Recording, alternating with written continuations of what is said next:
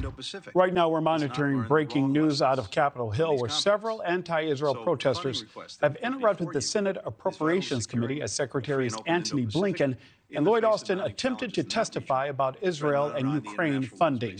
Joining me now is retired U.S. Navy Captain William Toti. Captain Toti, I know that you've been watching these hearings like I have. What do you make of these protesters with the blood on their hand and Gaza written down the arm saying, you know, things like a ceasefire now and let Gaza live? Nick, I think these protesters think this is their Vietnam moment. I was a small boy during the protests in Vietnam, but I was old enough to recognize and remember how violent and bloody those protests were. I will say there's two differences. Number one, the United States was leading the war in Vietnam. And number two, Vietnam never constituted a threat against the United States.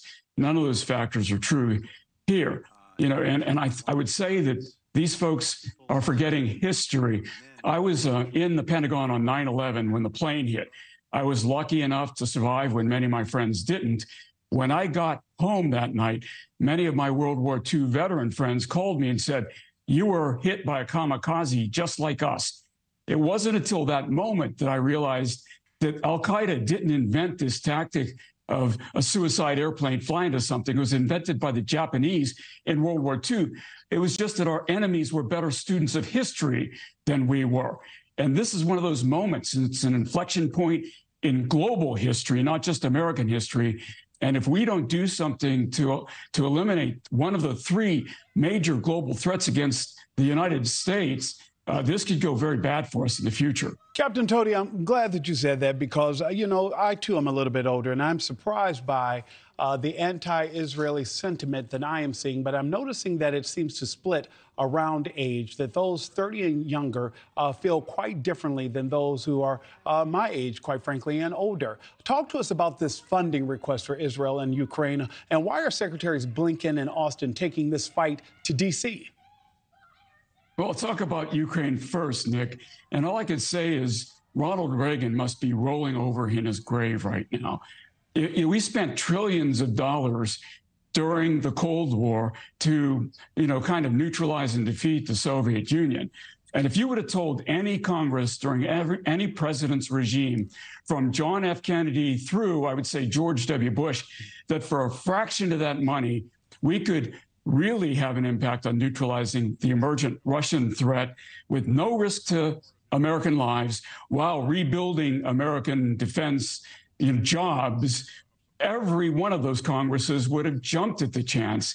And it's amazing to me that we're even having this conversation about Ukraine. Of course, we need to continue to support the neutralization of the Russian threat, one of the three global threats against the United States. And Israel, I think most of Congress agrees that this has to happen. There's a small fringe that your previous guest referred to as useful idiots that oppose it. But I think that it's kind of it's going to happen. The only question is, how easy will Congress allow it to happen? If this were a normal deliberative congressional process, we could split those elements apart and have a debate about them.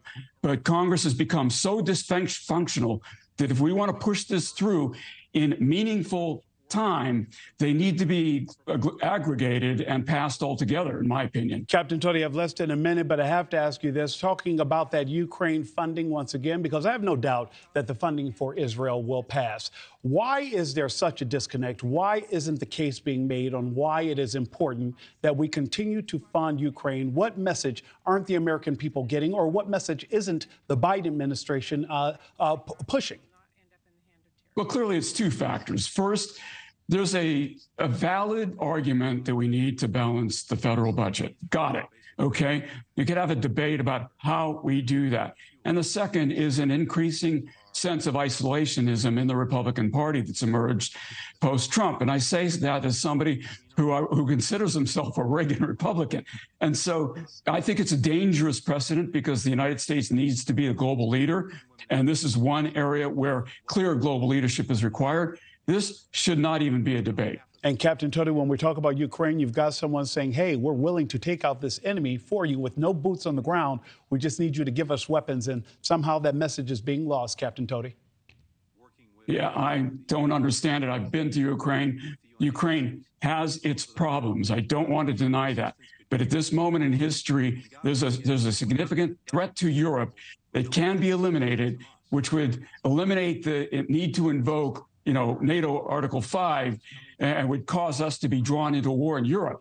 And so this is the time to do it, and this should not even be a debate. Retired U.S. Navy Captain William Toti. Sir, thank you so much for joining me this afternoon. Thank you, Nick. For more. Thank you for watching. Go to newsnationnow.com to find NewsNation on your television provider. And don't forget to click the red subscribe button below to get more of NewsNation's fact-driven, unbiased coverage.